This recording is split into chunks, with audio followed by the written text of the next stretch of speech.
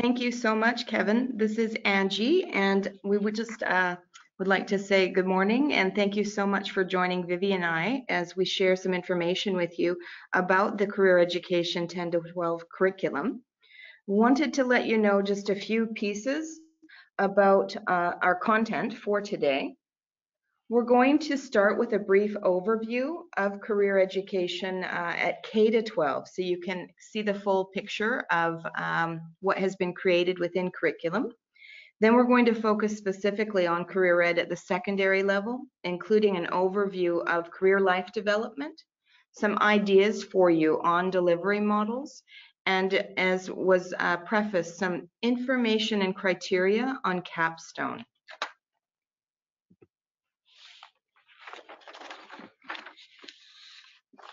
A person's career is considered his or her journey through life, and it encompasses a constellation of life roles within numerous contexts that we experience throughout our lives. And for this very reason, the new career ed curriculum, it now begins in kindergarten and follows through to graduation and beyond.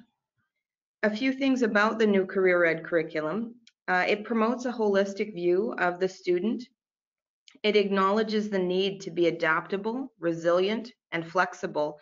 All of these things so important for meeting the ever-changing opportunities and challenges that our students are going to face in today's world. It recognizes that continuous career life development contributes to the success and well-being of not just individuals, but also of communities and society as a whole. And it helps students develop awareness of their personal strengths, their competencies, values, and passions, and how to use this self-knowledge to inform career life choices throughout their lives. We've created a really strong progression of career-based learning from K to 12. And what you'll see at K to 5 is that it's really focused on developing foundations. So what that means to us is it's about expanding that sense of self. It's exposing students to positive community engagement, and it really is laying that foundation for reflection on learning and on goal setting. As we move into grades 6 to 9, this expands into exploring possibilities, providing students with opportunities to continue to reflect on, self-assess, and set goals in personal competency development. They're also exploring career life concepts that are really important, such as identity, leadership, personal planning, and transferable skills. Finally, they're exposed to increasingly diverse experiential learning opportunities and ways in which they can build support networks where family, mentors, and community can be a huge support to them in their career life development.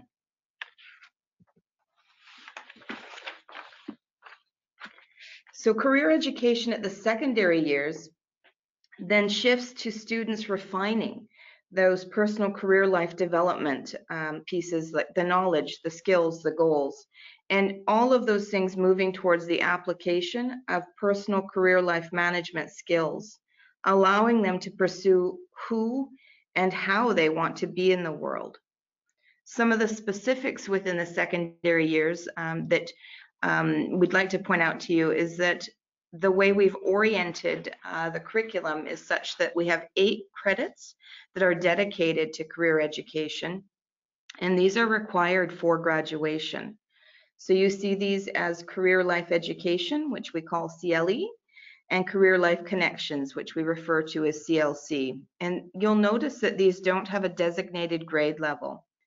Each of them can be taken as a single 4-credit option or as 2 2-credit options, all of this being able to enable greater flexibility for delivery.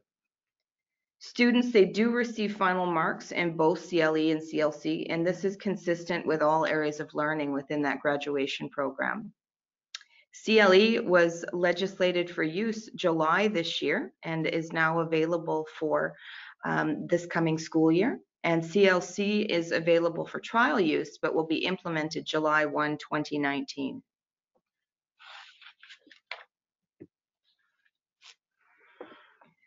The other piece that we've recently introduced is a career ed guide for 10 to 12. This guide is really in response to questions about how secondary students can pursue their career life development in personally meaningful and goal-oriented ways. This is a new curriculum support resource for career education 10 to 12, and it's just been posted to our website earlier this summer. We provided the link for you on this particular slide and would really encourage you to check this out if you haven't already done so. The guide is intended as an entry point for continued exploration and dialogue within school districts and amongst secondary school teams, really designed to support thoughtful implementation of the new Career Ed 10 to 12 curriculum. The guide, it has quite a few components and it can be used for varying purposes, such as determining some district resource allocation that you might be thinking about locally, informing and supporting innovative timetable creations, and offering suggestions for some learning approaches. More detailed information that elaborates on all of the pieces that are in the guide. Again, these can be found on the ministry website. And I'll also note that we're seeking broad input, including local school community examples and approaches, along with suggestions to be able to support implementation. I'm going to turn it over to Vivian for here. Thank you. Before I continue here, I just want to point out that there's no need to really take notes during this presentation because what's elaborated right now will be found in the guide, so you'll have that resource for you. Developing the confidence, knowledge, and competencies necessary to succeed in an ever-changing world requires learning how to effectively manage one's own life journey while remaining open to multiple possible futures, many of which have yet to be imagined. It entails going beyond thinking about one future goal, which is no longer viable, to considering multiple preferred futures. The career education curriculum is designed to enable the depth and breadth of self-discovery and career life management skills needed to inform choices about the emerging and shifting opportunities students face and will continue to face throughout their lives. This learning includes exploration of multiple life roles in educational, work-related, and personal life contexts, strategies for representing oneself publicly, interacting in diverse adult life contexts, and sustaining well-being, opportunities for experiential learning and community networking, reflection on learning experiences in school and out of school, and goal setting, self-assessment of core competency development, methods for organizing and maintaining authentic career life evidence, responsibility for incorporating inclusive practices and First Peoples perspectives and worldviews, and flexible planning for diverse post-graduation possibilities.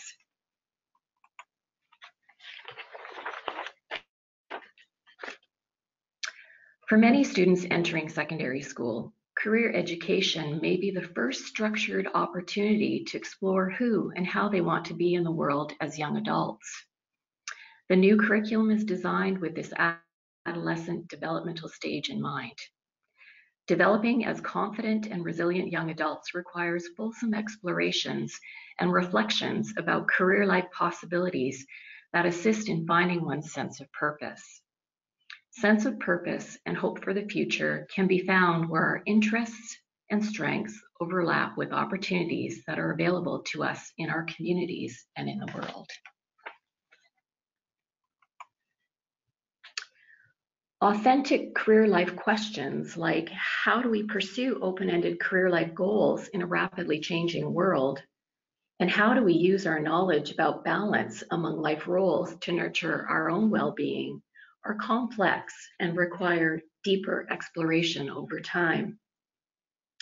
When engaged in deeper learning opportunities on an ongoing basis, students can grapple with these and others of life's complex questions. Aligned with the big ideas of the secondary career education curriculum, Sample career life questions such as these are provided in the guide to help teachers connect students with key career life development themes. Teachers may find these questions helpful as starting points for designing deeper learning experiences, such as collaborative projects, inquiry-based learning experiences, exploratory investigations, and discussion groups.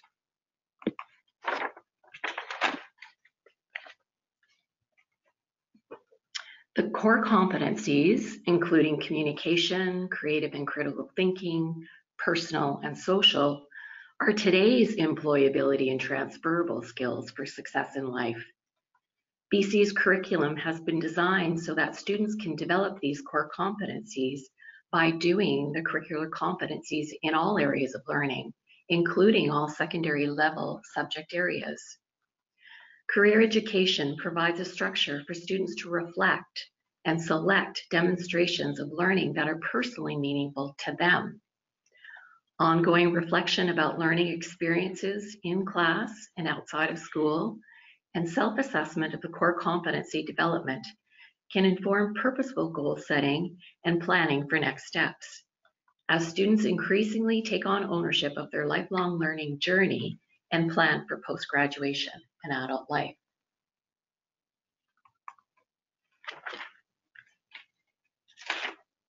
Career education in the secondary years includes two offerings, Career Life Education and Career Life Connections. These offerings have been designed with a thoughtful progression of learning across the secondary years in mind. Although they have been engaging in career life development opportunities in their previous years of schooling, for many secondary students, it is in high school that they first begin wondering about who they will be as they enter into adulthood and what their hopes and opportunities could be in the adult world. This intentionally aligned learning progression encourages students to move from exploring various career life possibilities and practicing transferable employability skills in career life education to applying their refined self-knowledge and career life strategies to their own journeys and plans for post-graduation in career life connections. So for example, in CLE, the curriculum is designed so that students will examine their personal and public profiles, considering ways to represent self and how that might create their identity to the public, or they'll practice verbal communication skills and nonverbal communication skills and how to engage in respectful adult interactions. Then in CLC, the curriculum has students creating and critiquing their own personal profiles and public profiles, and how would they like to represent who they will be in the world and who they are now. Additionally, they're encouraged to engage and actually apply respectful interactions as they broaden and cultivate community networks as resources to them for post-graduation possibilities.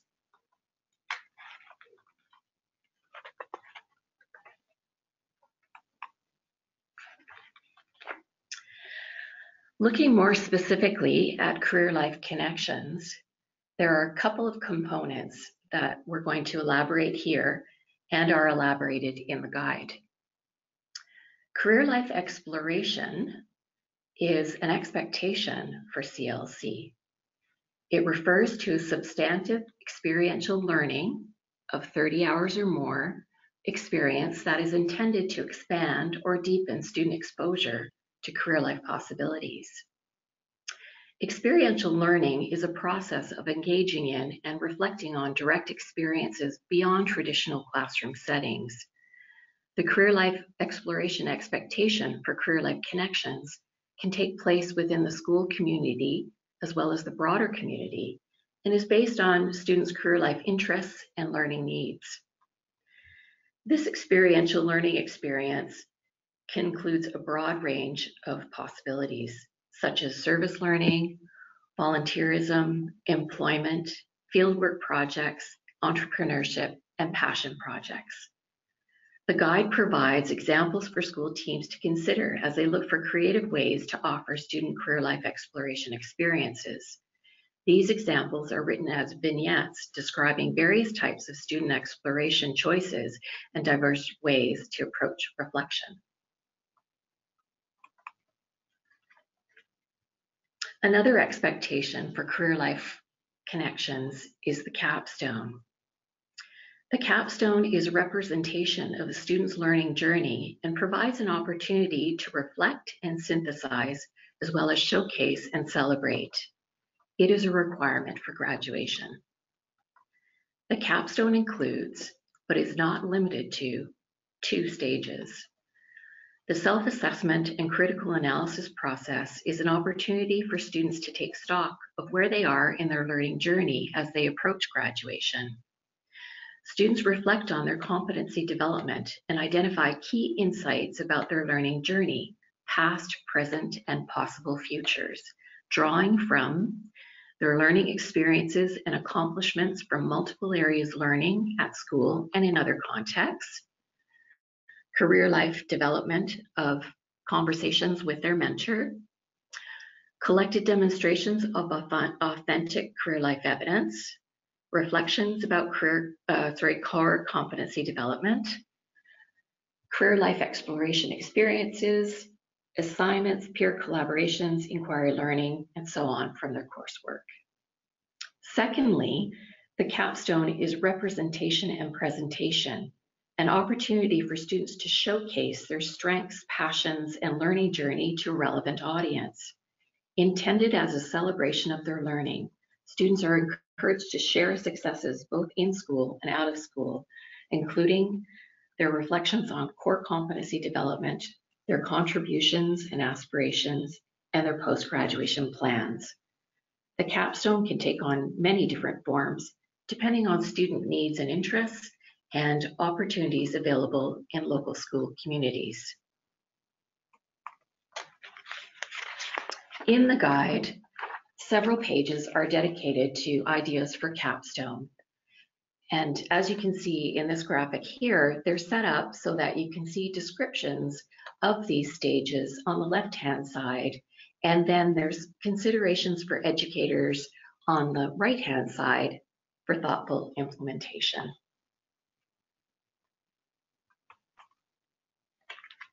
Additionally, several pages have been allotted to capstone criteria. It is important to consider common, rigorous learning criteria, as well as criteria that aligns with specific formats selected by students for capstone. Co-construction of criteria with students is one way to encourage ownership of learning and confirm understanding of expectations. These criteria listed here are found in the guide and represent learning rigor in a general way. Teachers may find these helpful as a starting point for capstone preparation and assessment conversations with their students.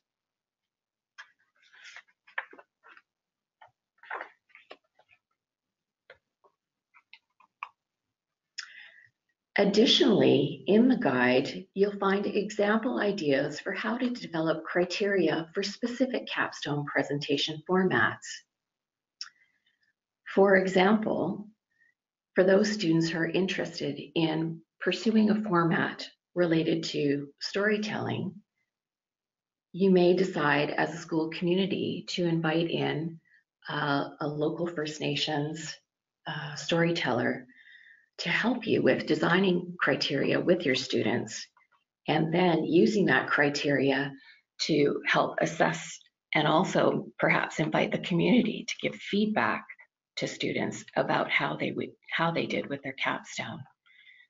Specific criteria in this case could include proficient use of voice, facial expression and body language, intonation, use of imagery, etc. Additionally, for students who are interested in pursuing academic pursuits, there's an example provided on how that might look and how you might engage post-secondary institutions within co-creating criteria. The third example in the guide speaks to those kids who've decided that they would like to choose a trades program for their future plans. And they may decide to create a product that represents their learning in capstone to demonstrate their creativity, manual dexterity, and technical expertise. Again, engaging a tradesperson or the industry, in other words, the broader community in co-creation of criteria may be helpful.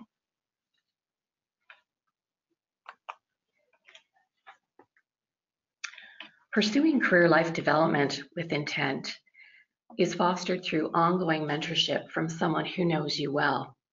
Ideally, a mentor cultivates relationships with a cohort of students across their secondary years with dedicated time that enables purposeful career life development and meaningful planning for post-graduation.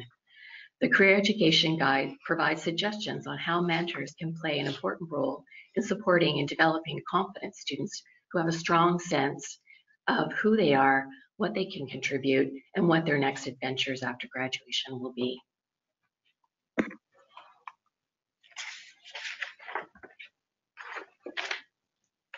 Also in the guide, you'll find many examples of delivery models. School districts and school teams are exploring ways to offer career education so that students can pursue career life development with more depth and breadth and under the guidance of a mentor across their secondary years. This may mean, for example, reconsidering traditional secondary school structures like timetables and how we use blocks of time.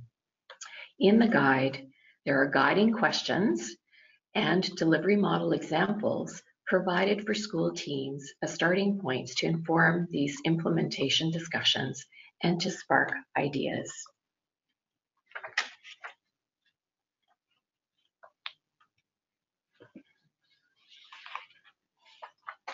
So we've reached the end of the slides that we've prepared for you today. Before we say goodbye, we just want to mention that we really look forward to continued engagement with school districts about career education. We hope that this will be an ongoing conversation in which we invite you to share your thoughts with us, including what would be helpful about the guide and suggestions to be able to support implementation. We welcome your feedback, and we've provided the address at which you can leave that for us. So thank you so much for talking with us today, and we'll turn it back over to Kevin if you have some questions for us. Thank you, Vivian and Angie. So much appreciated, and appreciate that link. And as I said, I will post this online early next week. I did have a couple of questions, and as you might guess, really helpful information. The questions tend to be in terms of implementation pieces and timetabling pieces. And so just a couple of questions that I'll pull out. And I do encourage our participants, I'm still monitoring the question box. We do have some time, and I'll pitch some questions for them. So the first question, is it possible to get a course code for CLC this year as well? And the feeling is it's a bit challenging to pilot a new program and yet code it to the old curriculum. So is that coming to the field anytime soon? So I'm happy to respond to that one. Unfortunately, we're in that transition year in which we have to ask school districts to use existing course codes, even if they are trialing out CLC this year. We know that this creates some headaches for you, and we appreciate your flexibility with us on this. Sure. Second question, just wondering about the funding for this. So would they be the same for CLC and CLE and capstone, but are they considered sort of three separate courses from a funding perspective? No, these are 8 credits. So if you were trying to separate them, we would call them 2 courses, but we really have tried very hard to not refer to them as courses because we want to be able to encourage that flexible delivery model. Okay. And for our kids going into grade 12 this year, they'll graduate in 29. Are they going to, is it going to be a requirement, will they require CLE with the 2 credits as a part of their graduation? Can I have that one more time? Sorry. Sure. Yeah, just what are the expectations for our kids going into grade 12? So I think the question is, will they be required to take CLA, the 2-credit course? I can answer that question. So Sure. to graduate, you can graduate with either Planning 10 or CLE. So in this case, they would have Planning 10. Okay. Is that Great. correct? Yeah, Okay. thank you. So all grade 10 to 12 courses are currently 4 credits. So the question is, how do school leaders tie 2 credits for CLE to a course without going over the teaching assignment load for a teacher? So this is a contractual piece. Mhm. I think that one's a really good question. I don't know that we have a response for you at this point. We do know that being able to move in a different direction in career education, specifically at 10 to 12, is going to take, I think, some innovative thinking, both from the ministry and in partnership with school districts. So if there are thoughts on how to be able to best address this, we would be really open to hearing those.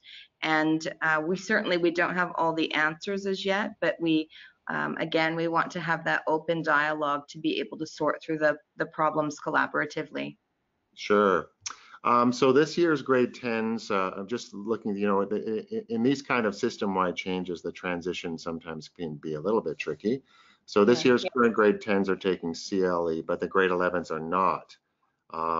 So moving forward, will the current grade 11s do grad transition next year, or will they need to do sort of CLE capstone in their grade 12 year?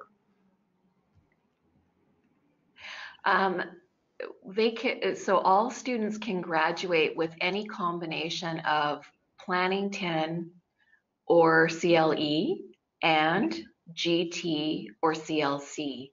I see. But next year, CLC is the course that's offered, not GT. Does that Right. make sense for your question? I think so. I hope it does. The person who wanted me to ask that again, my experience is elementary and middle, so I defer to sort of the experience of our secondary people who are online with us right now. So just Okay. confirmation piece, and so for a number of our principals and vice principals who say also work with adult grads, so wanted to confirm that both CLE and CLC could be applied to an adult graduation program.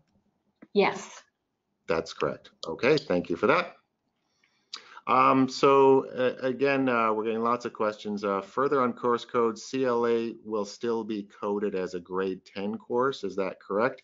And is it possible for a school to drop the grade designation just to further encourage flexibility in terms of I would assume their staffing and timetabling issues?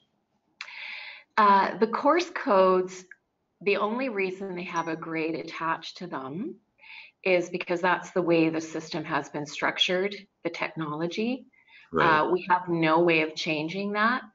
But the reality is both CLE and CLC are not grades level specific and should be offered at times that work best for students and local communities. Yeah.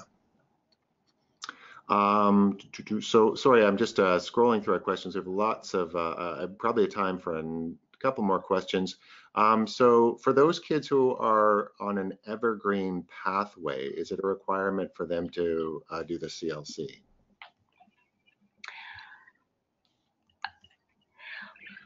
Are you talking about students on a modified program? To a degree, yeah. Yeah, so what I would say is that, as with any course credits, the same applies for CLC. However, lots of the learning that's done in CLC is applicable to students on modified programs as well. So I would encourage that they also be included in those activities. Again, a logistics piece. Thank you for the confirmation about the adult grad program. Will there be a CLE 12 code eventually for adult grads? I believe there is one already. Okay. Thank you. So I think I have time for one more question. I'm just scrolling through the chat. Thank you for your patience. Well, actually, perhaps there are some final comments you might want to make, and I will see if there's one more, if we have time for one more question. Well, this is Vivian again. This is part of the reason that we feel that continuous dialogue is important, because there are quite a few things to still figure out. And that includes local contexts have different ways of approaching this and different challenges that they're facing. Mm-hmm. So there's no easy answer to this complex question, I guess, of how we do career life development in a way that works for our students. Mm-hmm. Mm-hmm. I think we have time for one final question, and I know, and I really encourage our participants to reach out to you directly. It seems there's lots of questions in terms of implementation. CLE is listed as a grade 10 course, so there's two parts to this question. Can a student take both CLE 10 and CLC 12 and use both towards adult grad, or is it just using one of those two courses? But I think you may have touched on that already.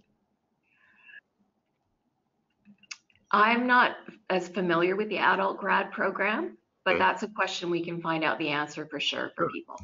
Sure.